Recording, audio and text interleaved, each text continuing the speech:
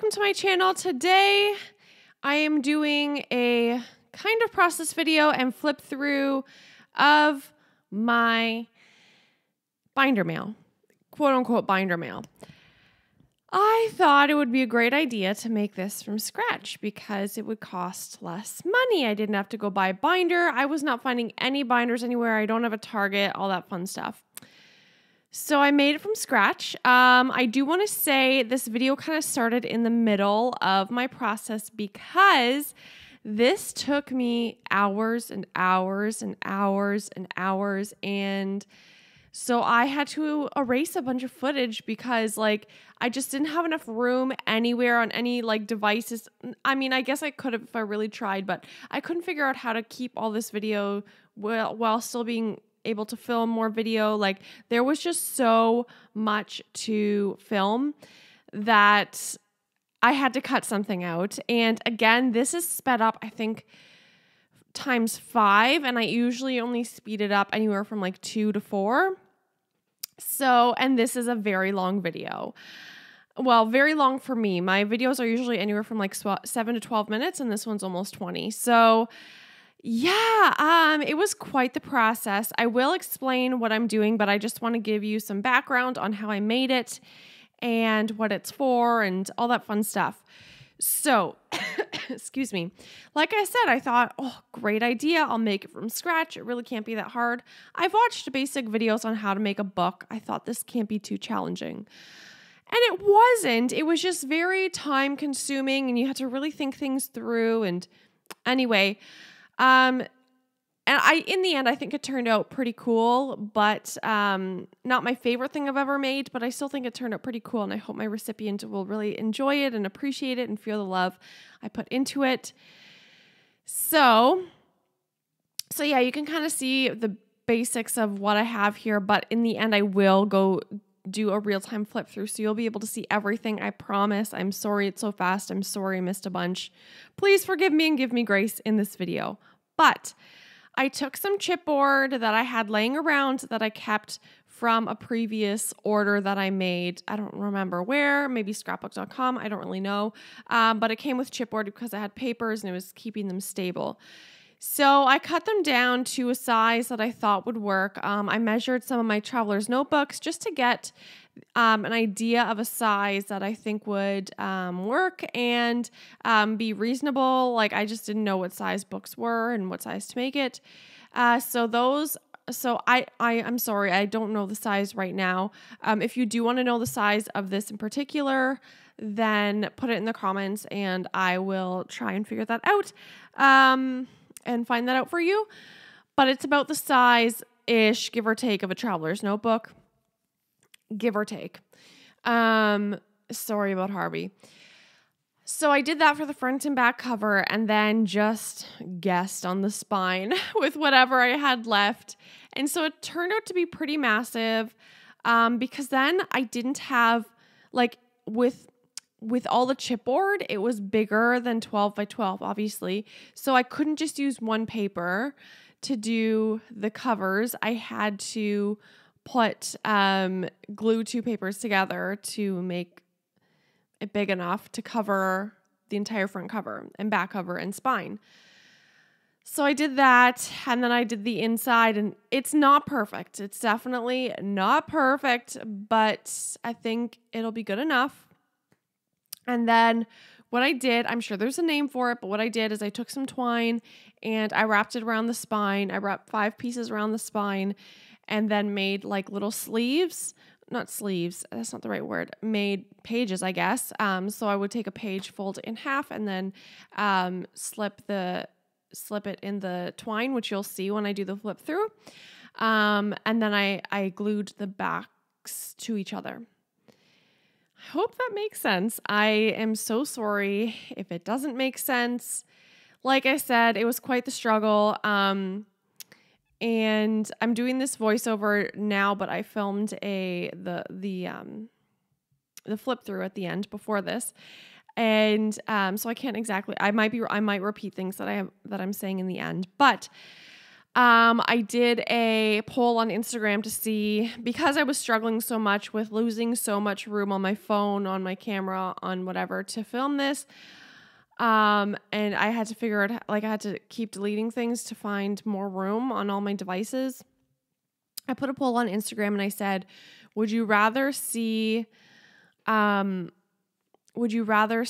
just a flip through, or would you rather see a process video and flip through? And I think it was like 82% or 83% said they wanted to see both a process video and flip through.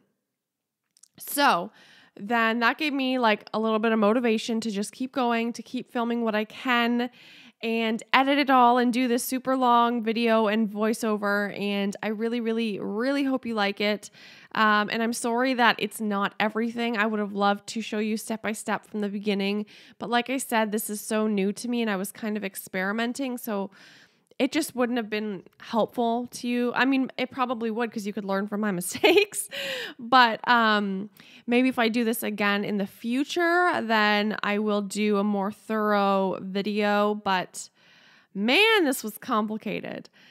So now you're kind of seeing the inside of it. I made a little pocket on the bottom left page there that you'll see me put a chocolate bar, but in the end, I actually put a face mask for my recipient. And I say this in the end too, but when I do the flip through, which you'll see in a few minutes, well, in like 10 minutes, no, like 7 minutes, 5 minutes. Anyway, which you'll see in a few minutes. I don't know if this is completely finished yet. I'm not ready to send it off yet. I'll probably send it off in about a week once I finish everything else I want to do. So with that being said, what you're seeing at the end, I don't know if that's like the finished product. It could be, but I might still add some things to it. But I just didn't know. So I thought, let's just film it now. Let's make sure I get this video in. And also there are some pages that like I don't fill out and stuff like that, because I thought maybe the recipient might want to reuse this as a mini album, which is possible. I don't really know, but she can. You just take the goodies out and put pictures there. So as you can see, that pink photo there, that pink paper there, that pink paper there was one paper, and then I folded it in half, and you can see the twine that is through it. So I just slipped the paper through the twine, and it's not glued on or anything. It's not perfectly stable, but it works.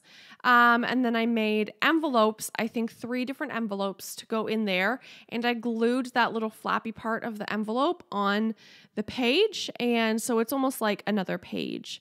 And I think on one of them, I actually glued the envelope down completely to the page. I can't remember. But so that just created another fun pocket to put goodies in or whatever. And and so there I'm adding some of my handmade embellishments that I hope she'll like. It's kind of chunky for this book, but I think it's all right anyway. I put a little adhesive behind it to just make sure it stays while in transit, but she'll easily be able to take it off, no problem. What else did I want to say? Oh, yes. So you don't see everything that I add to this because, like I said, I was losing room. So you see me embellish it like, I don't know, 3/4 of the way, but I'm going to do a full flip through at the end of this video. It just takes me a couple minutes to show you everything. And hopefully, you will get a sense of everything else that I added to this book. It was quite the adventure, but I got there, and in the end, I am happy with how it turned out. It's a lot chunkier than I thought it would be, but it's still a really fun book. Now that I'm thinking about it, there's a lot that you probably don't see. Like, I add trim to a bunch of the pages. That's probably the biggest part. I add trim and tabs to most of the pages, and I don't think I filmed that part because at one point I was just like so exhausted from working on it, and look at that, I'm adding trim. So I think you do see some of it. So maybe I put some of it on, but yeah, I put some on and I was just so exhausted from like thinking about this. So I turned the camera off And then I was like fiddling around at my desk and found a few more things, stuck it on, fiddling around, found a few more things, that kind of thing, and just kind of slowly added things and to make it feel more complete because I just didn't feel like it was complete yet. So I do add some trim, which is great. But yeah, I can see now there are a lot of parts that are a lot less embellished than they are now at the end, but you will see that. Sorry about my head.